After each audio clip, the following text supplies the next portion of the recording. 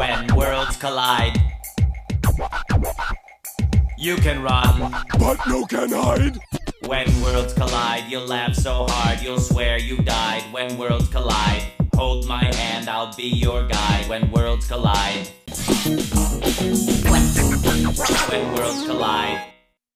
Hi guys, welcome back to another Notion video. This is actually my third time partnering with Notion and I'm so happy about that. I've made a tour of my old setup and a tutorial video, which I honestly think is kind of helpful for you guys because I made it in depth and talked about how to use the many features of Notion and how to decorate your Notion. So hopefully you guys check those out before or after this video.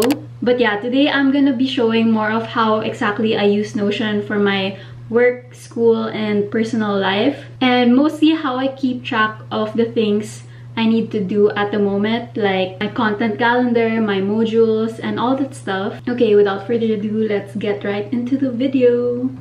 Okay, so here we have my main dashboard and my theme right now is a summer beach house. To get my icon over here, I actually just got it. I pasted the link here from the internet and I just got a PNG or a transparent image and then copied the image address and then pasted it over here. But you guys can also pick one over here, but I prefer the other one, so you can just Command or Control Z and then it undoes for you. Now for my cover photo, it's actually from Notion's stock photos called Unsplash, and I just searched sunset gradient a lot over here and I think I chose this one or this one. I actually repositioned it so that it shows the best part of the gradient, which I think is the middle part. I'll just make it stay over there and save position. But yeah, when you enter Notion, you have the option to create a lot of different workspaces. As you can see here, just press plus and it's gonna be a new page. Notion actually has a lot of templates you can choose from, and from education to design. This is actually how I learned Notion, just by experimenting with their different templates and other people's templates online.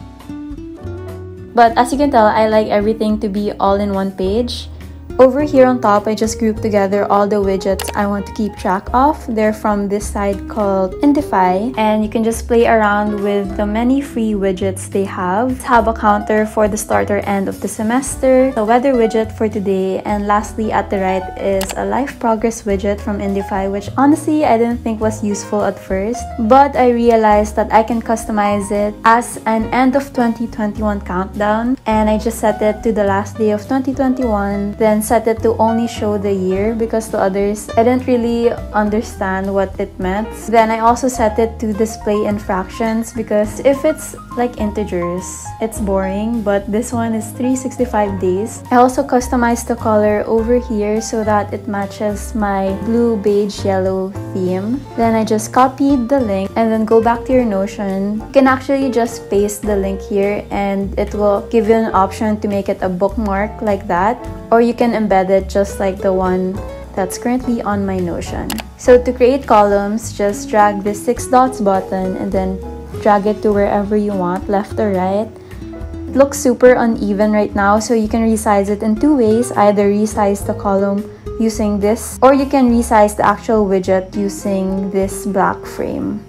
Notion actually has a lot of other commands aside from embedding. When you type slash, it's gonna open up to a whole lot of options and you can experiment with those. But over the course of the video, I'll just show a few examples of how I use these different commands. So I hope you guys stick around, okay? Here at the left side is my directory of other pages. Like here I have my journals, art agenda, media, YouTube page, all that stuff, which I'll talk more about later. And if you're wondering how I did these life and work labels, I just highlighted it, then marked as code, which you can do by using Command E, or you can do it over here. And I just place an underline so that it looks like it's floating, so it's cuter like that. And one of these actually isn't a page, which is this one. Just added an emoji so it looks like a page. If I click it, it actually redirects me to the lower part of my dashboard. This one over here, back to work, also redirects me back up.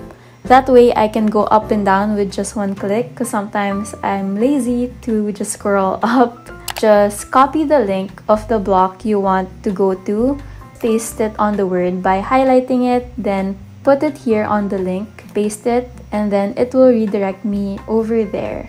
The one at the bottom is just an inspirational photo from Pinterest. And if you guys actually want to download all these pictures on my Notion, you can just right click and then just press download. To the middle part of my dashboard, this one is actually another button widget from Indify, and it's supposed to redirect you to a link if you click it, but since I didn't place any, it just acts like a header, so DIY. And below this are my 3 main commitments or jobs. It started to overwhelm me because I was juggling a lot, so I organized them into toggles. So whatever is my focus right now, I'm just gonna open the toggle and that's the only thing that's gonna show. All of these actually on my dashboard is called a call out box. It's just slash and then call outs. Another one of Notion's many commands and features. Then you need to press Shift plus Enter in order to create new lines. At first, it seems like you can't put anything else aside from text because if you put a toggle, it's just gonna go outside. But in Notion's new update, you can actually just drag it back here so that it's inside the box, which is so cool. You can customize it like here with the emoji, and you can also do the colors. That's why there's an outline here. It's in the background color default, but this one is in gray, but you can change it to others like orange and stuff like that. I also color coded it because I think it makes it cuter. So this one is orange, but you can just press slash and then put the color you want it to be. My first toggle is university. It just contains what I need to do for my classes at the moment. I have another widget here, and it's a calendar widget from Indify again. I also have a reminders dump here about anything school related. Like here, it's not really important, but tomorrow I want to ask my classmate. And here you have all of my classes at the moment. It can get overwhelming, so I wanted to know my current tasks per class at a glance, but I also wanted to know what module I'm currently taking per class. And Notion has a lot of different view options. I chose gallery because here over in the options, if you just click this one, in the properties, you can set it to either show the cover like that, but I wanted it to show a preview of the page content. Just gonna show the first few lines of what's inside. Change the size as well from small to medium, but I prefer the medium because large is too long. I created a unified template so I don't have to keep redoing it per class, and it looks just like this, but I'll just show a sample of how I actually used my template. When you enter, I have 2 columns, and just like what I showed earlier, these 2 are also call out boxes, and the left one just has my current module because this is the one that's gonna show from the outside, while the right column contains all of my past or future modules I'm about to take. And as you can see, I have a separate toggle list per module. I keep it closed so that it's less cluttered. And I actually used to just drag the module I'm currently taking like that and then just open it. But Notion changed it, so now I can't actually see the toggle preview. So now what I do, I actually just open up the next module I'm about to take and then just select them all and drag it here to the current module. Then once I'm done with it, I just drag it back in the to-do list over here and then go on to the next module. To make things easier and faster, I made use of template buttons. I have one here at the left and right. The one here just creates a new checklist if I click it. You can create a template button by clicking slash and then template.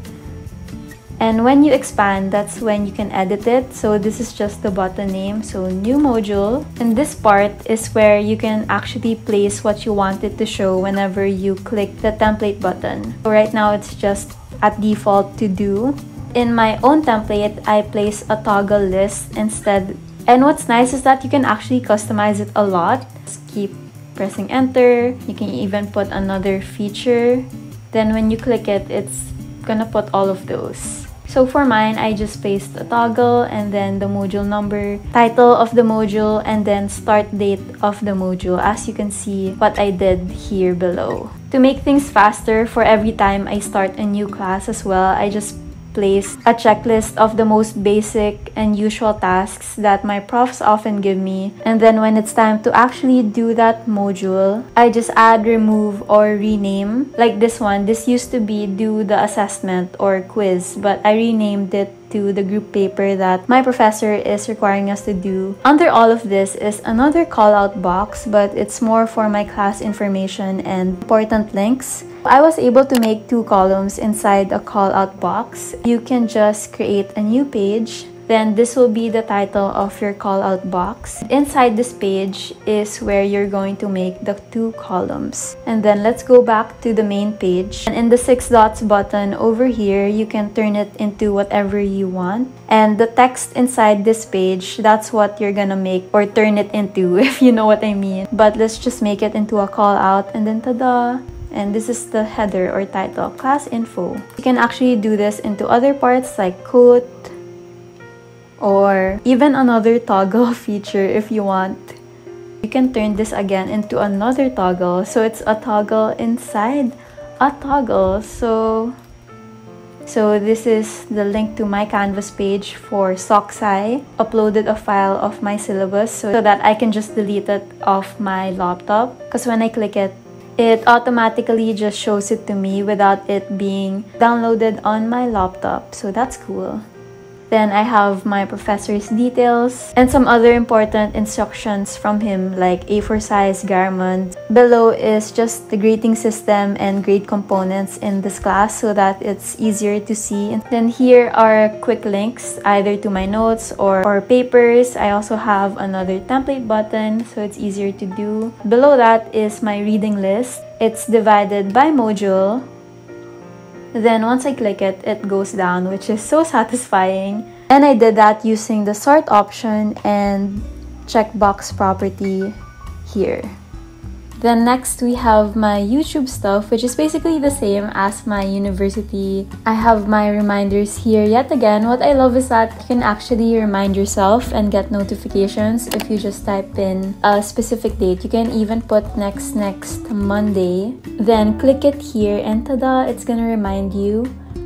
Instead of a calendar widget, I actually use Notion to plan all of my content instead of Google Calendar, and sorted to show the videos I need to work on right now based on their dates. Like my university page, I also have a template so it makes planning my videos faster and more organized. Just have a bunch of properties over here to categorize them. Scrolling down, the top part here, honestly, I don't really use it. And when you scroll down even more, I have a script or storyboard, which I organize into different toggles. If I have a sponsor, I place my script and guidelines on what I need to do over these two, and it's colored red so that I can see it easily. I also like to make an outline of my whole video so that the flow is organized and well thought of. And lastly, I have a main script. So I'm really not good at spontaneously talking or explaining. But yeah, so lastly, I have my extracurriculars, aka my to-do list for my internship and college orgs. I have another calendar widget over here, but this time it shows only the dates for my extracurriculars. So internship, I just made a separate widget for my work stuff.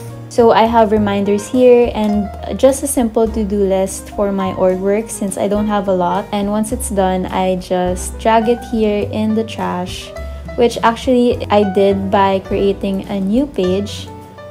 So I just named it trash.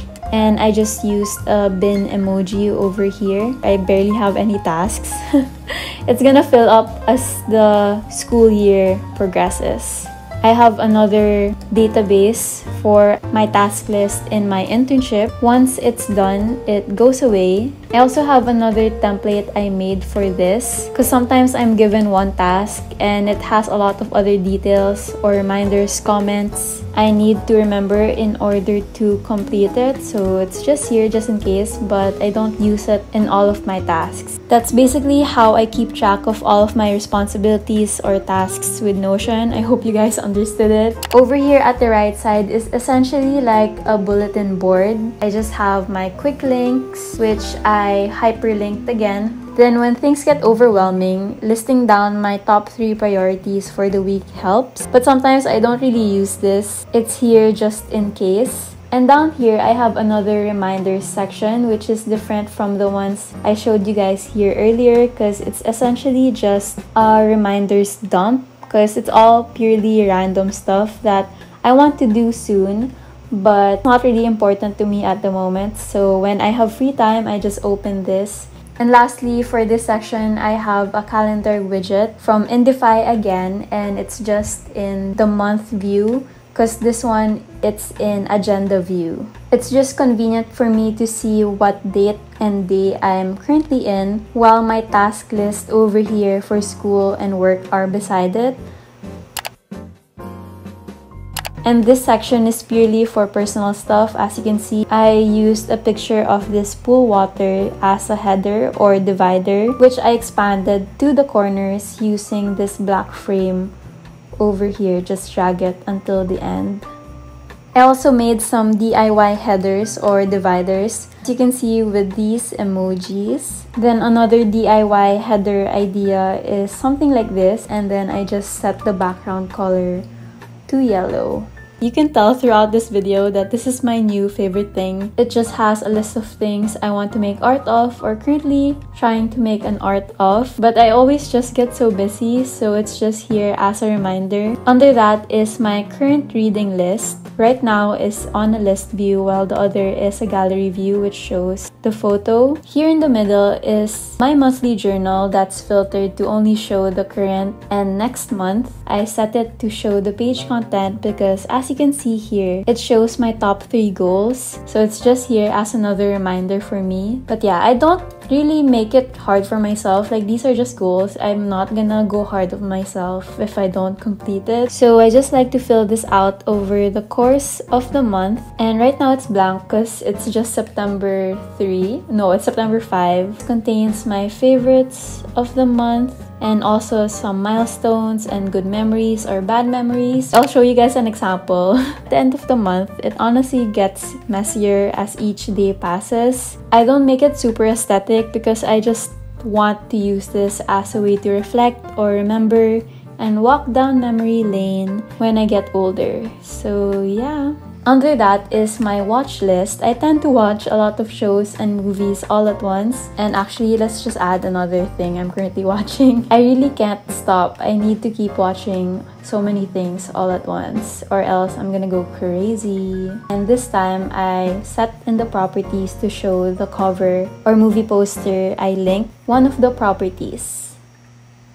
As you can see, I have a lot of commentary. I haven't resumed this movie in so long, so I'm just gonna put it in on hold. And once I do that, it disappears from the list. I have all of my goals over here that's unfinished. And one thing I like is the time property of Notion. So they have created time and last edited time. Once I create this new goal, it's gonna stamp the date I made it in, and you can't edit it, so that way it feels more legitimate. Once it's done, I'm gonna mark it as complete, and that's gonna be the last edited time or the completed time. So first we have my personal page, which basically contains all of my brain farts. I didn't really put as much effort here as the other pages. So I have one for food, where I just brain dumped here all the things I usually buy when we're in the grocery, but I always forget. So I need, under this is a table for food that I could make. But honestly, I haven't updated this because, as you guys know, I'm not a cook. So next we have my babies. And I also haven't touched this in months because I'm also not a plant mom. Like, I have tried so many times, as you can see here, but I just can't. This one is dead. And this one is dying. Here, lastly, I have brain farts. I also don't really put effort here. Basically, it's just a list of things that I want to remember or randomly thought of. Like here, the next Notion themes I want to make. And next, beside that is my going out section. If ever I do, because I always forget what I need. So I just rely on these lists. And now that we're here, this is actually what I call my holy stuff. And I have them in toggles again. It can get long and sometimes personal, so I want to keep it closed. And when you open it, it actually shows a table to to do that, just press enter and then table. That's what I love about toggles, is that you can literally put anything inside it. But I mainly like it because of the time function again, which I demonstrated in my goals list. Under this, I have my favorites, which I also forget to update, so don't think I'm super holy, guys. But yeah, I made this for when I find a church sermon or Bible plan I really enjoyed. I'll just list it down here. And it's new, that's why it's kind of empty at the moment. So if ever there's a link to it, I just put it here, and sometimes I put something inside it like this. And lastly, for this page, I just have again my goals and journal, which I demonstrated earlier. Actually, I have another journal over here, which I only fill out if I feel like it, as you can see. And I resized the column again so that it only shows the created time, because I'm either always sad or angry here and I don't really want to see it. I just have a few basic questions that I could answer if I'm blanking out on what to say. Next is my art agenda page. If you guys didn't know, I love making digital art. So this whole page is just a dump for anything related to that. So I just have a call out box here for an inspirational quote. Then the two columns over here are links or resources I want to keep track of. Like here for my favorite brushes, fonts I want to download. And actually I have a list of things I really want to learn or teach myself. Actually, I just searched tutorials online. It's all free. This side, as the name says, are just some art inspirations, either a YouTuber, and I just leave the link to their social media here so I don't forget. And lastly is the art list that I showed you guys earlier in my dashboard, but this is the original database. Next is one of my favorite pages. It's the media page. I designed it to look like an actual library or cinema. Over here is the entrance, and at the right side are the different categories or floors. When you open it, it has the full database. The first floor, which I actually need to rename, has the real books I read. I have a lot of different view options, which I talked more about in my previous Notion video, so just check those out. And then the second floor has something called Cool Reads, and as you can tell, I don't really read like actual articles online. I don't like it showing the whole thing because it kind of gets too long, and you can actually edit it using this button over here and then go to wrapped cells. If it's wrapped cells, it shows the entire thing, so it makes it long, but I don't want that, so I just turned it off. And lastly, in the third floor, these are basically things I've read online that are not actual physical books, and they're mostly fanfics. And one thing I actually learned about the sort option is that it's actually arranged by how you sorted your properties here in the original page. I placed AU on top, so that's why it's here on top. It's not because it starts with A. Then if I interchange it with SOCMID, AU is the one that's gonna be on top first if it's sorted by ascending. Hopefully this helps you guys arrange your Notion as well. But actually I skipped this part, and it's called Concierge. I just used web bookmark and pasted the links that I think was related to reading and watching. And down here below is my theater. I have my ticket and I have entered the cinema or theater and I'm ready to watch. But yeah, I only have one toggle here, and I also have a bunch of other view options like my library because there's too much things to watch. Moving on from my life to my work/career related section, first I have my YouTube page. Here on the left, I just have some video idea dumps, and I categorize them by topic to keep it organized so that it's not one long list. Below that, here's the full view and list of my content calendar that you guys saw earlier in my main dashboard, and it's just calendared by the shooting date. And the same goes for this side, but this time it's calendared using the posting date. So I have filming and posting side by side because it just helps me see which months or dates I'm busy and which days I need to film, like here, so that I can post my video on time, like here.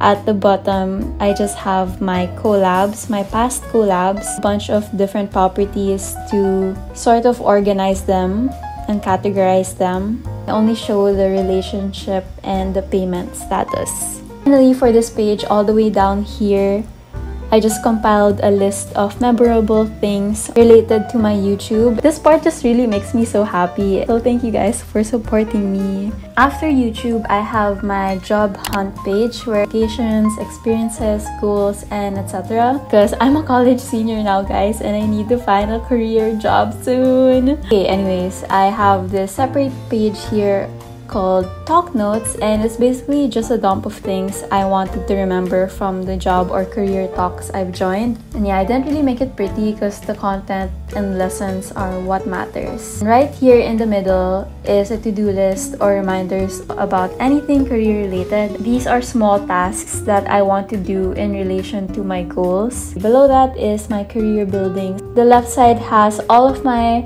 stuff related to my applications. I just have a page dedicated to what I want to say during interviews, and it's basically like a practice before I enter my interview. And they're all in toggles so that it's organized, bookmarked again, the things I usually submit, portfolio, and my resume, which I actually made on a Canva template. Yay! Down here is my applications tracker. It's currently in a board view option, and it's grouped by the status, so I like that as you swipe, just progresses until I get accepted. Yay! This is the nice one, aka the ones I was accepted in. Because when you apply to companies, they usually require a lot, or like there's stages. I just like to put here the action items, some notes about the company I want to remember before or during application. Then beside that, I have a similar database, but this time it's taking note of my experiences. It's nice to list down what I've learned or what I've experienced. Have another template over here that I like to fill up over the course of my position. More application tips, which I actually just duplicated from an alumni in my course. So thank you to him for posting this. Okay, so third to the last, I have another dedicated page for college. I rarely go here because everything I need is in my dashboard. That's I have my ID here,